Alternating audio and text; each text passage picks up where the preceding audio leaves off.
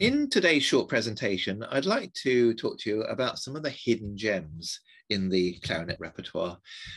We're mostly, I'm sure, familiar with most of the works written by all these great characters over the years, but there are some pieces that are not that well known. I've, over the years, for some reason or another, and I'm going to explain why in some cases, have got to know these particular pieces I'm going to talk about. And I'd just like to encourage you to have a look at them.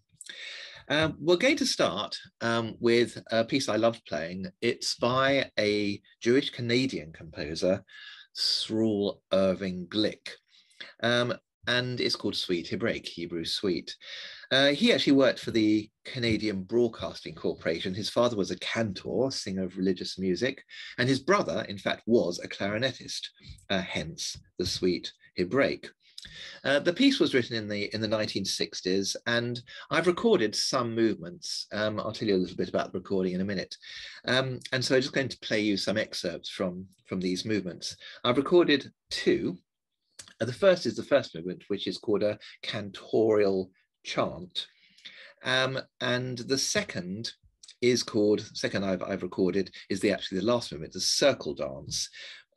It's very exciting music. And I did, it's one interesting memory in my mind actually is that when I was at the academy, I used to go out a lot and do little concerts in residential homes, and I just bought a whole pile of music to play shorter pieces, and this was one of them. This is where I first met this piece, and it was always terribly popular.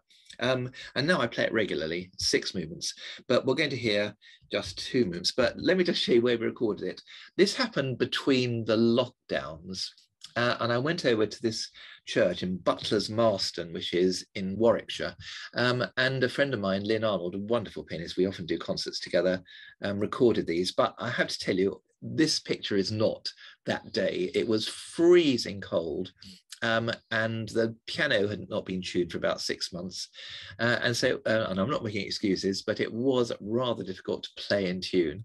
So do forgive me for any little infelicitations in that area. Anyway, here are these 2 movements, excerpt from the Sroul Irving Glick Suite Hebraic.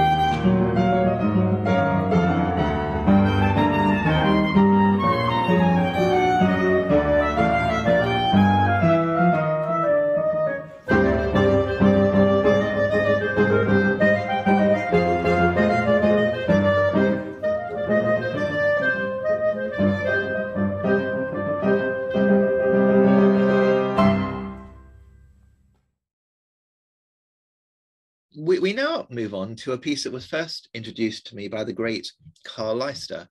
This is Carl actually talking to me at my breakfast table. He came and did some masterclasses in my house a number of times, and I still keep in touch. I first met Carl when I was a student at the academy. He used to come and do masterclasses, and he introduced me to this piece by Schumann, not written for the clarinet. It's originally, this piece was written for pedal piano. And there is an old pedal piano, a piano literally that had pedals rather like an organ. And other composers, Liszt, Alcan, Gounod, they all wrote for the pedal piano. These are some pieces arranged by Howard Ferguson. Now, you probably will know Howard Ferguson for his 4 short pieces for the clarinet, but this is not those at all. These are 3 duos that he arranged, and they are terrific. here's a bit of the movement. I'm just going to give you a little excerpt, but a wonderful piece, wonderful Schumann, and Carl loves it. Carl's recorded these pieces, really important, I think, as on the side of the repertoire, but really lovely to play.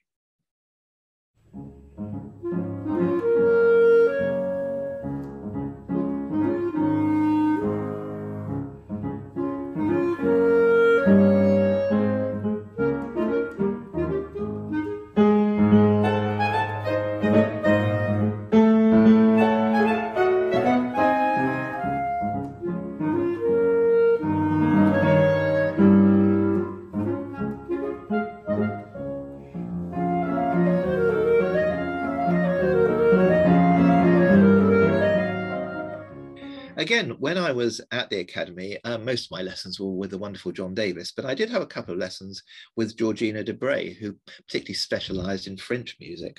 And it was she who first introduced me to Lefebvre.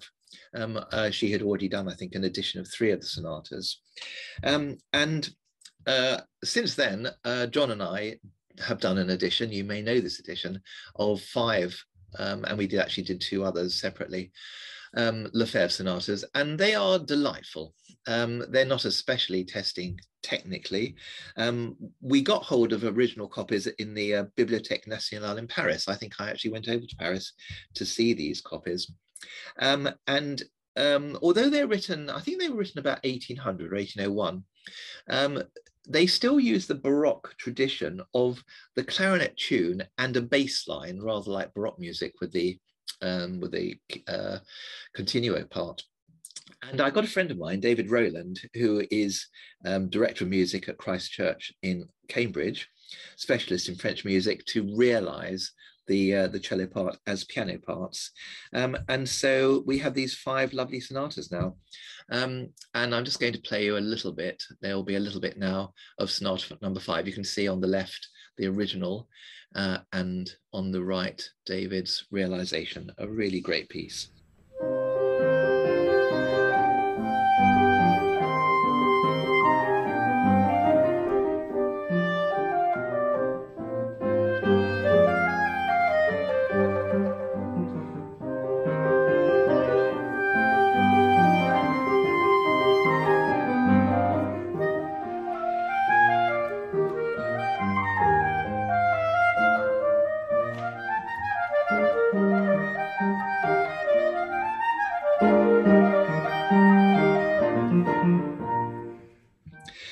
Moving swiftly on, I wonder whether you know the sonatas by Max Reger, wonderful pieces, introduced to me by John Davis when I was at the Academy.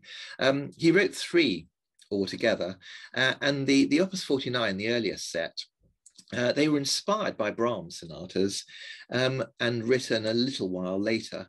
But they are wonderful. They are such wonderful pieces. They are complex works. The piano parts are really rather, well, they're quite hard to play, very contrapuntal. But the harmonic language is fantastic. And just looking at those first 2 pages, you can see how much detail Reger puts in terms of phrasing and harmonic nuance. Anyway, I'm just going to play you just a little extract from the first movement of this wonderful sonata.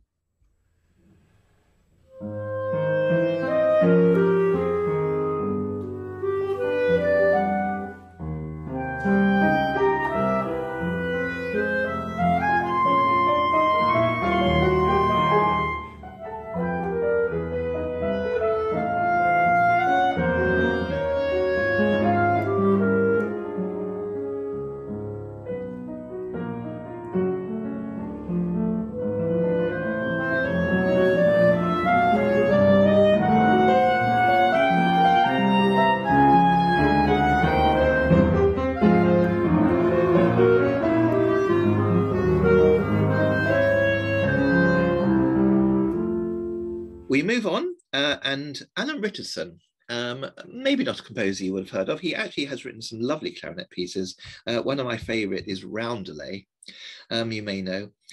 He was responsible for the first and second book of oboe solos. He was married to Janet Craxton in that picture. John Davis, my teacher, then was asked to do the first and second book of clarinet solos. And Faber at the time asked Alan Richardson to contribute some pieces for it. In fact, basically, write all the pieces in the first and second book of oboe solos. A lot of them are by Alan Richardson.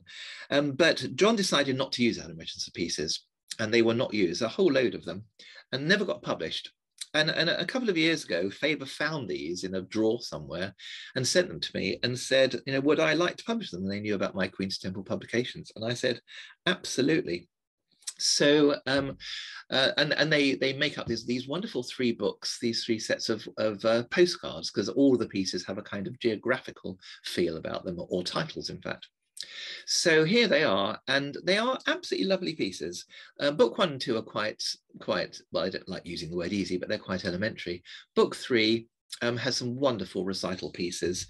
And I'm just going to give you a little flavour of one of them, Lundy Island. It's absolutely gorgeous.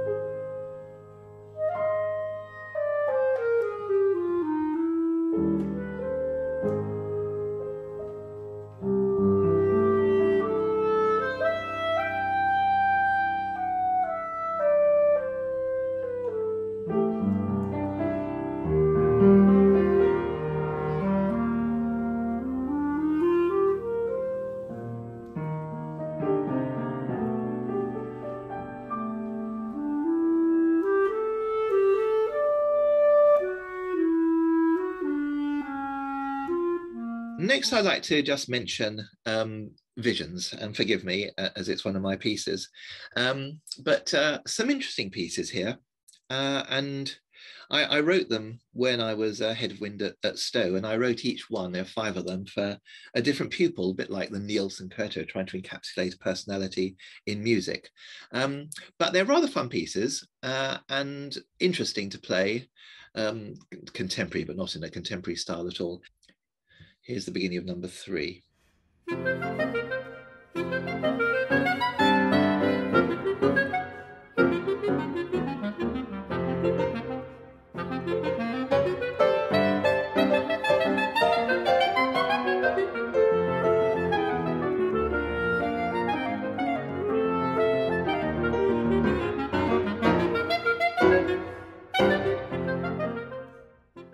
Now for my last piece. It's by a Hungarian composer and professor of composition, Drasgocsi. I'm not sure whether my pronunciation is particularly good. Dances from Korond, and another great piece. I love this piece. Korond is a province in Hungary. It's actually, I think it may be just across the border in Romania, possibly in that bit of Transylvania where Dracula came from. So I think there's a good backstory here. Anyway, I'm just going to, they're wonderful. It's a really good, it's you know, one of these really showy pieces. So I just like to finish with a little excerpt from the Drasgocsi dances from Korond. Thank you very much for listening to this little presentation.